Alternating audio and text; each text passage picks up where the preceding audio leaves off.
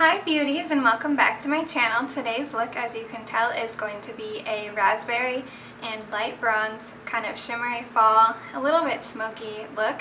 And the shadows that I'll be using today are of course a few of my Makeup Geek eyeshadows, as well as just a few shadows from the Lorac Pro palette. If you would like to see how to get this look, then just keep on watching. I'm priming my eyes using the Lorac Pro Behind the Scenes Eye Primer, using a Sigma P82 brush to blend it all in. I'm using a Morphe B19 and Makeup Geek Peach Smoothie and just starting to work that into my crease and upper crease area. Then I'm going in with the same brush and some of Makeup Geek Creme Brulee and working that into the crease and upper crease area as well, just to add even more warmth to the crease.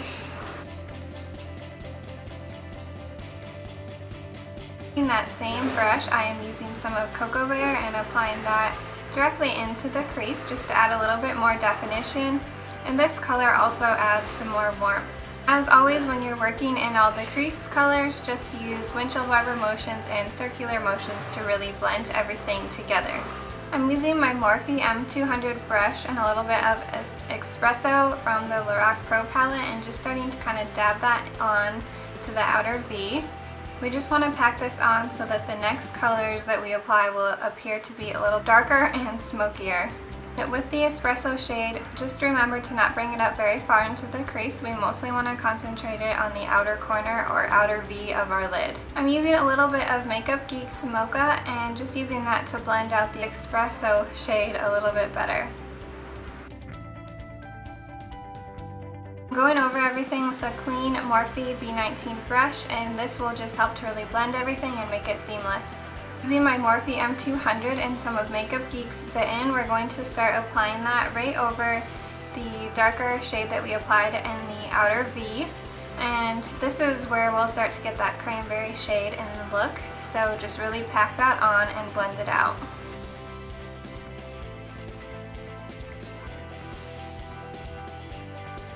With my clean B19, I'm going to run that over any edges and start to work everything out and just get rid of any harsh lines. Using more of Peach Smoothie, I'm going to use that to blend everything out a little bit further.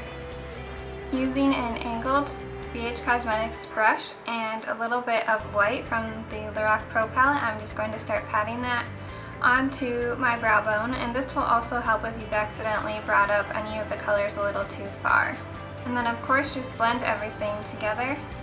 Going in with my e.l.f. glitter primer and a small BH Cosmetics lip brush, I'm going to start packing and patting that onto the inner portion of the lid, bringing it in almost to the center of the lid. Going in with light bronze from the Lorac Pro palette, I'm going to start patting that onto the lid. You're only bringing this shade right to the center of the lid. I'm going in with my M200 and whatever is left on the brush and just using that to start to blend out any edges. I'm adding a little bit more of BITTEN to the outer V area just to make sure that we don't lose any of that color. Just blend that all out.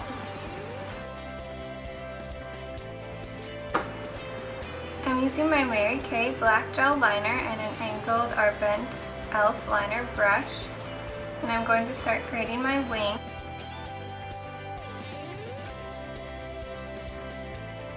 I already lined my upper and lower waterline with a black liner, and now I'm using my BH Cosmetics angled brush and a little bit of espresso and packing that on right towards my lash line. Going in with Cocoa Bear, I'm going to start blending and smoking the lower lash line.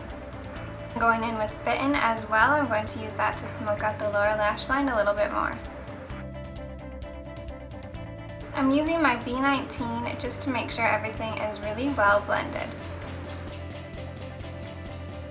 I already curled and added mascara to my upper lashes, and now I'm just applying a pair of my favorite false lashes.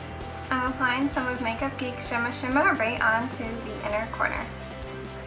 And moving on to lips, I'm first going to be applying L'Oreal's Fairest Nude, and I'm going to be applying that all over the lips, of course.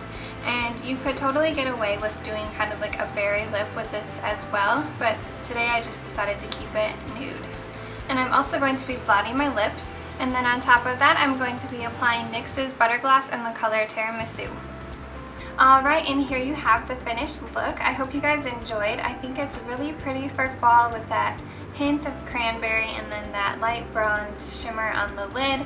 Be sure to give this video a thumbs up if you learned something new today, or even if you just enjoyed it. Also, subscribe so that you'll be notified every time I upload a new video. If you have any video requests, please comment those down below. I will see you guys soon, and thank you so much for watching. Bye, beauties!